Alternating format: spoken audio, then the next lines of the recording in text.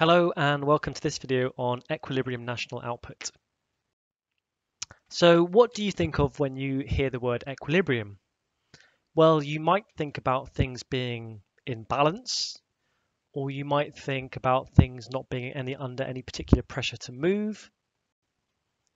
And in both senses, you'd be right. In this video, we're going to look at equilibrium from an economics perspective.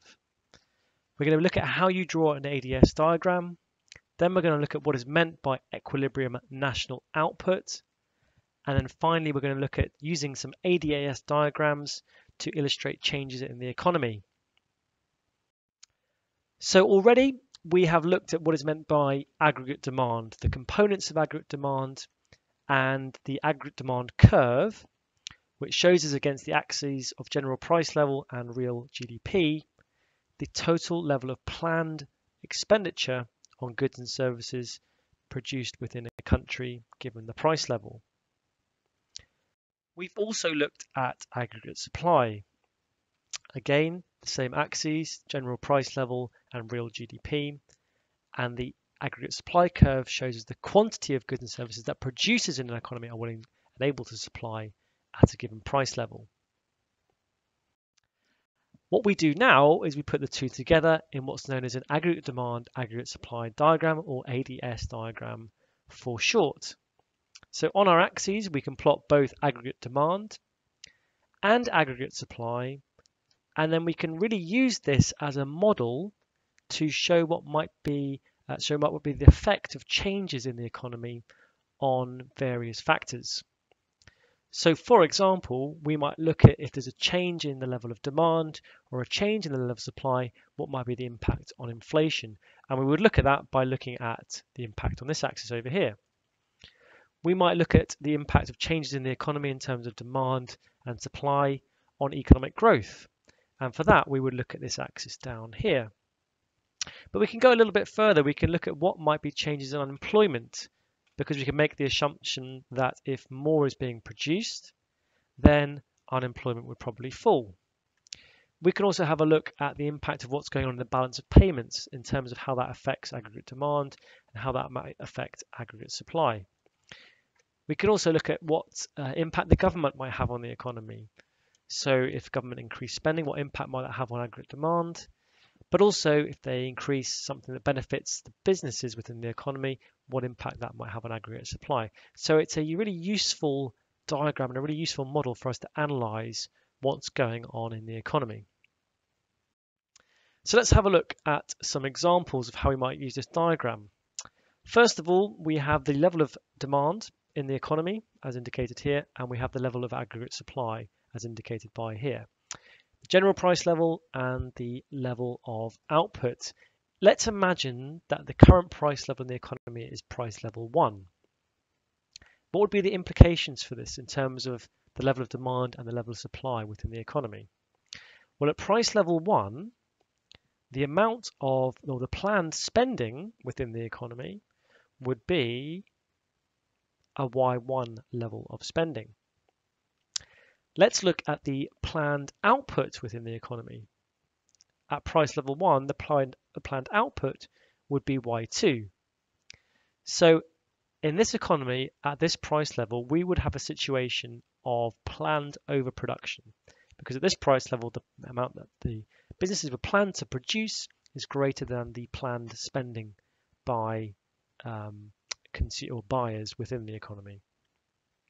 In this situation where we have overproduction, what we would predict as economists to happen is that we would expect there would be pressure in the economy for the price level to fall. When we have got excess supply, that tends to bid down the prices of goods and services, so we would expect the price level to fall. A reminder that a fall or a change in price level would lead to a movement along the aggregate demand and aggregate supply curves. Let's have a look at a second example now. Let's imagine the price level was at price level 1, but actually this was a lot lower.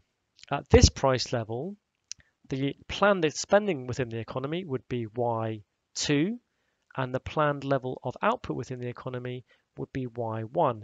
In this situation, we have underproduction as the planned spending exceeds the planned output. What would we predict or would expect to happen as economists? We would expect there to be pressure within the economy for price levels to rise. Where demand exceeds the level of supply, we would expect prices to be bid up. Now let's imagine a scenario where the economy is at general price level 1. Now in this situation, the amount that is planned to be spent is exactly the same as the amount that is planned to be produced. So is there any pressure here for the economy to move? Well, the answer would be no. And as a result, we would say that this economy is in an equilibrium position. There is no pressure for the price level or for the level of output to change. So equilibrium is established when aggregate demand intersects with aggregate supply, i.e. planned output and demand are imbalanced. So what matters is whether total planned demand for goods and services is close to the actual production from domestic and external sources. When that is the case, we would say that the economy is in equilibrium, and Y1 here would be the equilibrium national income. So equilibrium national income is where planned aggregate demand equals planned aggregate supply. Okay, we've looked at our first two objectives now. Now let's go on to look at our third one, which is to say, can we illustrate how changes in the economy, or can we illustrate changes in the economy using this model? So let's imagine our economy is in equilibrium, and we have a price level of 1 and a level of national income of Y1. Now, if there was an increase in aggregate demand within our economy, how would we illustrate that? And can we predict what is likely to happen if there's an increase in aggregate demand? Well, an increase in aggregate demand would move the economy from a price level 1, output level of 1, to a price level 2, output level 2. So the economy would move from this equilibrium position here to this equilibrium position here. So an increase in AD causes an expansion of aggregate supply, a movement along the supply curve, and a higher equilibrium level of output. An outward shift of aggregate demand will bring about a cyclical rise in output, and also we would note probably a rise in employment as more is being produced. Let's also have a look at what would be the impact of a reduction in aggregate demand. Well, in this scenario, it would be the opposite direction. A reduction in aggregate demand would lead to a lower price level and a lower level of national income, Y2. So a decrease in AD causes a contraction along the AS curve and a lower equilibrium national output. And this is the diagram we would typically use to illustrate or analyze the cause of a recession. A demand-deficient recession would be indicated here, where our fall in GDP is indicated by Y1 to Y2, often accompanied with deflation. We can also use this model to look at impacts or changes in aggregate supply as well. So if there's an increase in aggregate supply, we would expect the economy to move to a new position of equilibrium at price level 2 and output level Y2. So an increase in aggregate supply causes an expansion along the AD curve and a higher equilibrium level of national output. And this may be caused by perhaps lower unit costs, which could help to increase businesses' profits. A reduction in aggregate supply we would illustrate like this. This time decreasing the level of output and also raising the price level. A reduction in aggregate supply would cause a contraction along the AD curve and a lower equilibrium level of national output. And this may be caused by a rise in unit costs, which might lead to lower business profits. We can also illustrate changes in AD and AS looking at the classical long-run aggregate supply curve and the Keynesian long-run aggregate supply curve. So for example, an increase in demand under the classical long-run aggregate supply curve would just lead to an increase in inflation with no change in output.